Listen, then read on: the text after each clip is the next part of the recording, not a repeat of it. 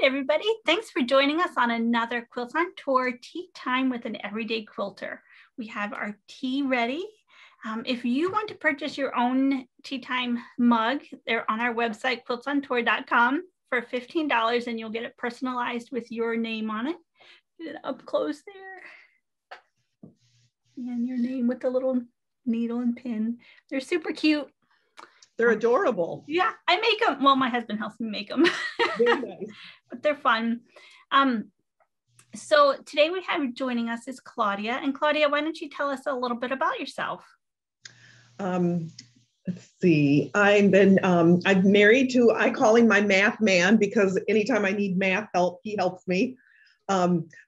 I call him that because I went into Hobby Lobby one time and spent about $100 too much one time. And I've had fabric forever because of that mistake. So now we joke that I'm not allowed to go to Hobby Lobby without him.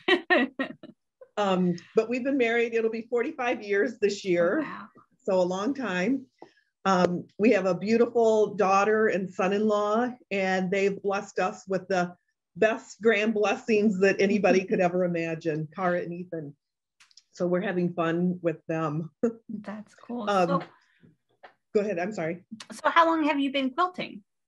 I remember not quilting necessarily, but cutting out quilt pieces for my mom and grandma when I was a little girl, Wow. Just squares and triangles, that kind of thing. So I had to have been probably 6 or 7 at that point, and been sewing really that long. Anytime I could take home ec in school, because I'm old enough to have who have had home ec. I took sewing because I absolutely love it. And then a couple years ago, maybe I started a little bit of quilting before that, but very little. Mm-hmm. But now it's like the only thing I sew really is just quilts now. And still in the learning process, I think. And I think that's one of the reasons why the Quilts on Tour, the swaps have been mm-hmm. so good for me, because I've seen, oh, that's how it should look. And so those have been really, really awesome. Good. So thank you for doing those. Sure. Do you have any like special memories of quilting? Like, I know you said you started with your mom and grandma. Is there like something that just stands out to you?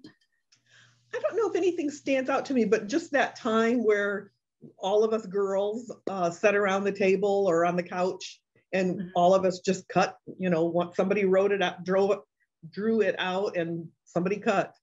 And wow. So it was just fun time with the girls and my family. That's nice. Yeah. Do you have a favorite quilt that you've made? I recently just made my favorite one, actually. It was, I don't have it because I gave it to my daughter. So it's the snowflake. And I actually did this one, but all in red. Oh, okay. And it turned out really cute. So yeah, so super easy instructions. So that was great. Awesome. So do you have any tips for a beginner quilter? That old thing that I hear all the time, make sure you cut correctly, which I guess I have a hard time with sometimes, and that 1/4 inch seam. Yeah. But other than that, just have fun with it. And if it's not perfect, none of us are perfect. So just enjoy the moment of it all. Yeah, that's what I always say. A perfect quilt is a store-bought quilt. Exactly. It's, those little mistakes that really only you will notice are what make it yours. And right. I kind of like those more than the store-bought ones, because it's just a little bit more personal. Yeah. Yes. So what's your next quilting project? Well, I'm currently working on, I believe it's through Missouri Star Quilt, and it's camper something or another. And it's these little campers. That's adorable. So I've made 20 of them, and that's what it calls for. And one thing I try to do on most anything I make involve my grandchildren a little bit. Mm-hmm. So they both love dinosaurs.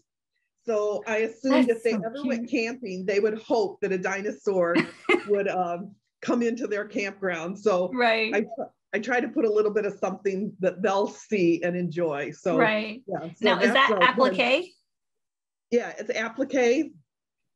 And so I just got them all ironed on. So now the sewing part starts. They're really cute. That's adorable. Thank you. Thank you. So when you finish a quilt, do you send it off to a long arm or do you actually quilt it yourself? I've done it all by myself, though I'm not good. It's always been just stitch in the ditch. Mm-hmm. And I decided I was going to break out this year and try to take, or last year actually, and take something to the quilter, Mm-hmm. to the long armor. And I did, and fell in love with how much better it looked than what I can do. So now Yeah. I've taken several, and I have several there now. Yeah. I haven't taken the leap yet of sending it to a long arm yet, but I think I want to try it one time just to see. But I just love like the intricate designs that they can put using a quilting machine like that. Exactly. Hopefully one day when I grow up, I can have a long arm machine of my own. Well, I went to my fabric store, my favorite fabric store, and was shocked at how expensive they are. So it's like, okay, I think I'll just keep sending them out. Yeah, they're almost the price of a car. Yes. It's expensive. So when you finish a quilt, do you usually hand bind it or do you machine bind? What's your favorite way of doing it? I machine bind. But I've started working on some hexies. I've got a project that I'm working on. And so doing a lot of hand sewing there. I think I might try to, my next quilt, I might hand bind and see how I do. Yeah. I find it, to me, I usually hand bind just because I can't get the seams to line up right. And I think it looks funny. But I love just sitting and watching TV and sewing, and you have the blanket, you're all snuggled under it while you're hand sewing. To me, it's just really relaxing. That's probably my favorite part of making a quilt is putting the binding on it. Oh, really? Okay. Yeah. I don't know why. It's just, I don't know. I find it really relaxing. Nice. All right. I think that's it. Do you have any other tips or tricks that you might want to? Again, just have fun with it and enjoy it. And, I'm loving it and just enjoying it. My husband says I've become obsessed with it because I watch maybe a few too many videos and stuff, but those have been very helpful. Like your information videos have been very helpful. They're quick, easy, and just kind of like, oh, okay, I'll do that next time, and that should make it better. Yeah, thank you. I appreciate that. I still go back joining my binding. I don't know if you watched that video, but I had some issues on that video, and I will still go back and rewatch myself on that video anytime I have to join the ends of a binding together. Because I don't know, that part gets me sometimes. Yeah. The more you watch it, the more you'll figure it out. And I don't always, that's the last part, and you only do it once on a quilt. So it's like, unless you're doing, a quilt a week, you don't do it that often. Right. Yeah, because a block, I not made that mistake, so I can quick switch it on the next block, but on a binding, it's the next one. Yep. So how many quilts do you think you've made total so far? Maybe about 20. 20? Because I've made other things like pillows that I've quilted, some throws, and I've made, I can't think, I think they're called quilt hugs, where they're just like a shawl that you would put on. Okay. I've made those for like cancer patients. So a lot of that. And then I've also made thousands of sanitary products for girls in foreign countries who, if they're that special time, they can't go to school. Right. And so these are washable, reusable products. So I've made literally thousands of those. Wow. And where do you donate those through? I have a friend, and what is her organization called? Oh, I'm so sorry. I just totally lost her name. Beth, I can't remember her name. God is Grace. That's it. Okay. And she goes to Uganda, and it's sad because 1 week a month the girls can't go to school. Yeah. And so this way they can continue to go to school during that special time. Wow. Yeah, that's awesome. I'm sure that's a blessing for them that you send those over. If you want to send me her website, I'll put that link in the YouTube description just in case anybody else wants to send something over to them as well. I love that. Thank you.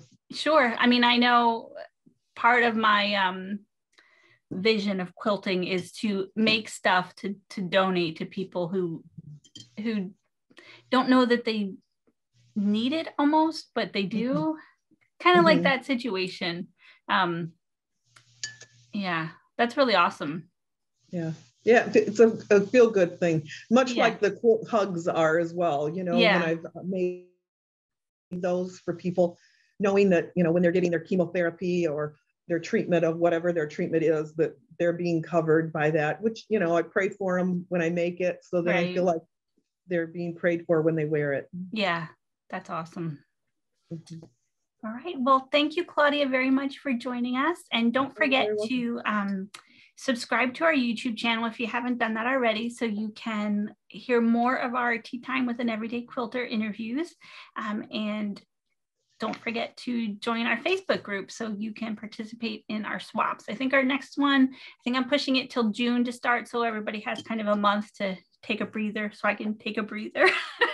Because we've been doing them straight now since November, I think. It's only like a week or two break in between. So it gets kind of overwhelming sometimes. And those have been so much fun. So thank you for organizing that. I've really enjoyed them, and it's just been, you know, great getting to know everybody. And I can't wait. I think we have like 270 people in our Facebook group. So I would love to set this up to do all 270 so we can all get to know each other. Yes, that would be great. Yeah. Oh, and don't forget, if you want to purchase a mug on quiltsontour.com for $15 with personalization. Thanks again, Claudia, for joining us. Thank you so much. Have a nice day. Thanks.